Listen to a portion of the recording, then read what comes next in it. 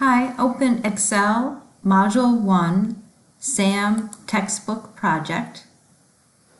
Go ahead and click Start, and then you'll have to, this is the reading to follow the directions in the book, and then you click the Start file to open that up. It opens on the left-hand side on the bottom. Go ahead and click that to open up the Excel spreadsheet. Enable the editing, and we'll begin. The first page, 1-2, goes over the layout of Excel. So you can go ahead and read through that on your own, but we'll actually start. The first thing they want you to do is click in B4, and that's the active cell. You can tell by the green box that encloses it. If you click a different one, that one will be the active cell. And if you're not sure where it is, you always label by the column name first, B, and then the row 11. And if you're still not sure where it's located, if you look up here, this is called the name box, and that tells you exactly where your active cell is located. They call it a cell address, and that would be D7, and there you have D7. If you were to click and have the open plus in a particular cell and hold the left mouse and drag, you're actually selecting a range, and that would be B4 through B11. Even though the first cell is not shaded gray, you can tell by the green shadow box around it that the whole range is B4 to B11. So you just click anywhere to deselect that. The first thing we're going to do is name this file. So File, Save As.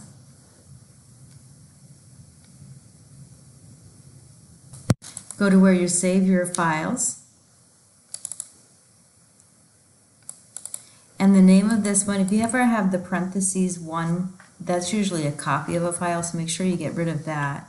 And then instead of the dash, it's going to be an underscore postings with an S, and then an underscore and your name should be together.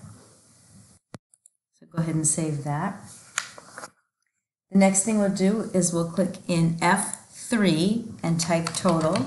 Now you can press enter, but the book will always refer to you to click this check mark in the formula bar, which is the same thing as pressing enter. The only difference is if I press enter on the keyboard, it's going to bring me down to the next cell below it. But if I click the check mark, it stays still in that active cell. The next thing we'll do is we'll click A12 and we'll add one more, Vancouver. And then we'll press tab and we'll fill in the amounts for Vancouver.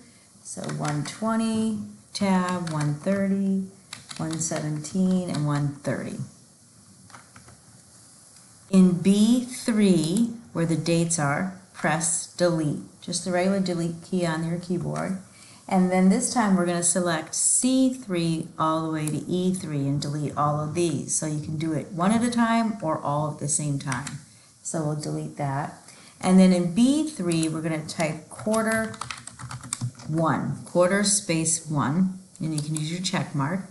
Then we want it to continue quarter 2, quarter 3, quarter 4. Again, hover over to that little green box in the right-hand corner on the bottom and drag across. And as you're dragging across, you'll see 2, 3, and 4. So you have all 4 quarters.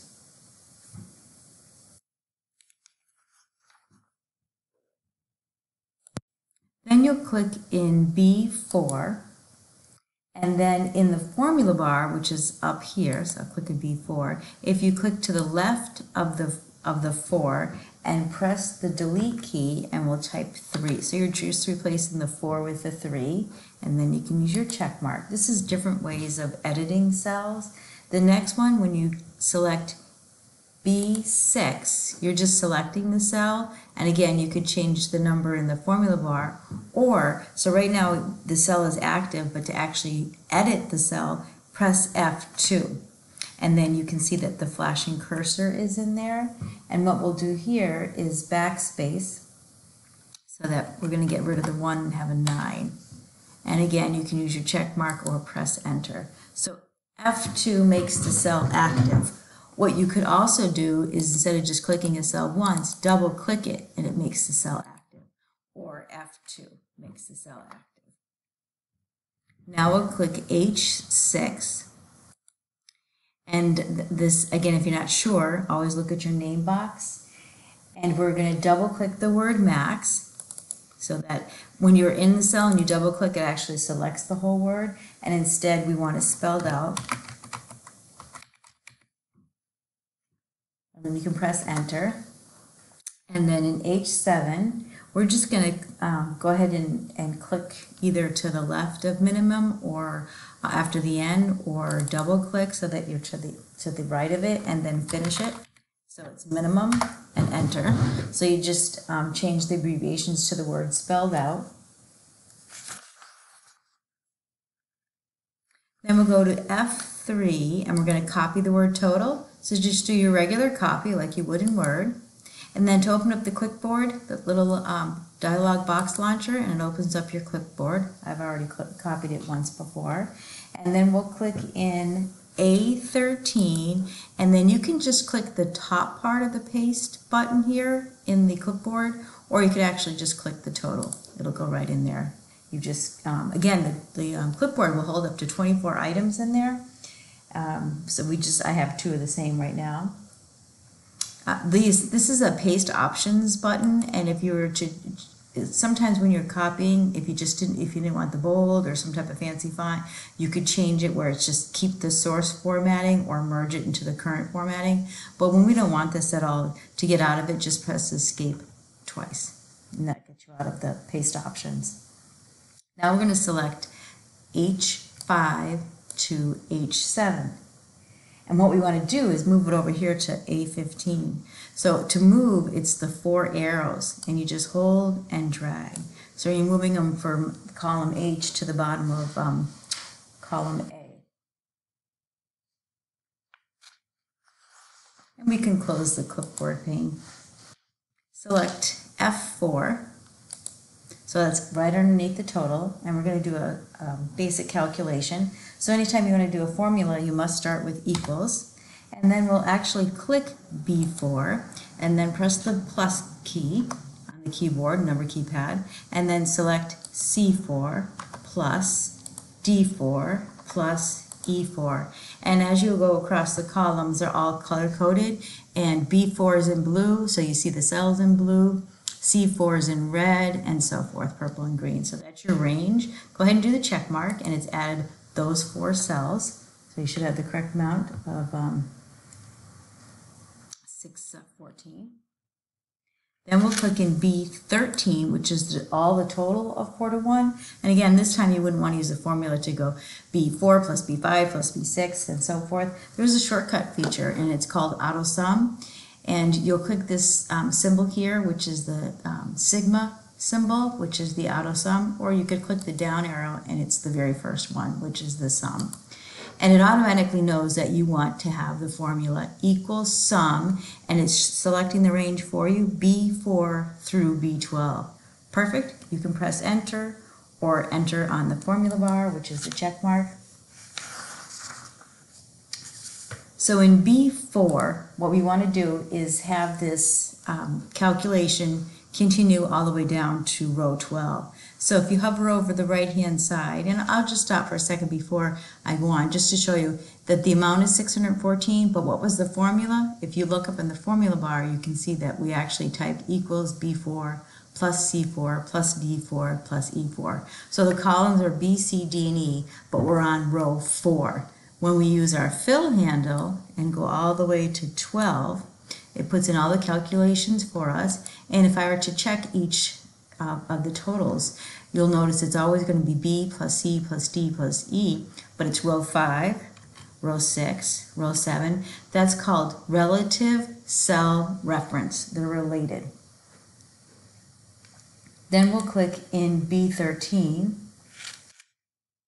and we'll drag this all the way to F13. And the same thing happens. If you were to look in the formula, it was adding the sum of all of B4 through B12.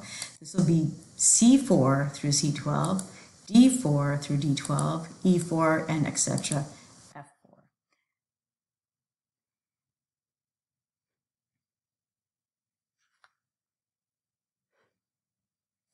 Click in G3 and type %,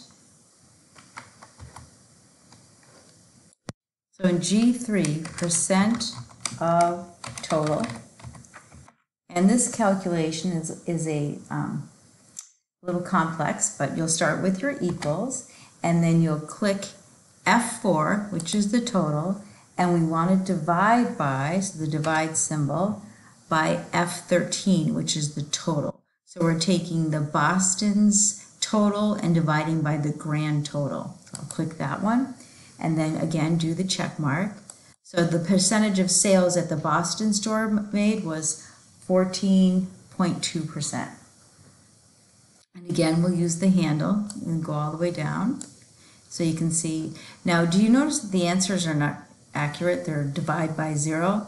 So I'll explain. So if we're in the very first one, it was F4, which was this Boston amount, divided by F13. Now, if we press the down arrow, it's going to want to do F5, which is correct, the Miami total, but now it thinks you want to move down to row 14. And then this was correct for the Chicago, but it's wanting to move. It's not staying with that grand total of F13. So what you'll do is you'll click in the formula bar and you'll press F4.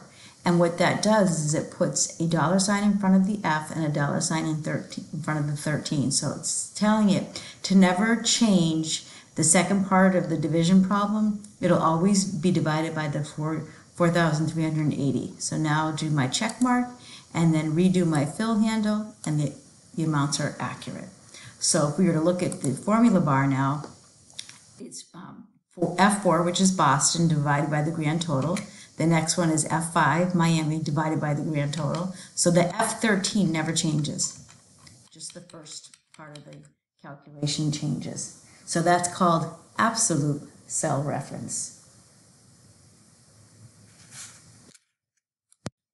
Click in J3 and type this year, and then you'll click either the check mark or press enter, and then in K3 you're going to type a formula, which is equals, and it's that total F13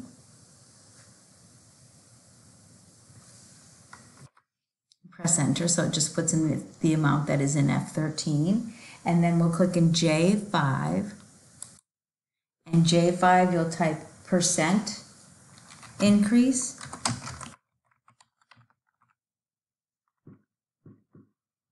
and then you can use the check mark, or I press tab, and the formula in K5 is equals, and then you're going to put in parentheses, because remember the PEMDAS, you please excuse my dear Aunt Sally, follows the same, Excel follows the same rules for the math. So it's going to do inside the parentheses first.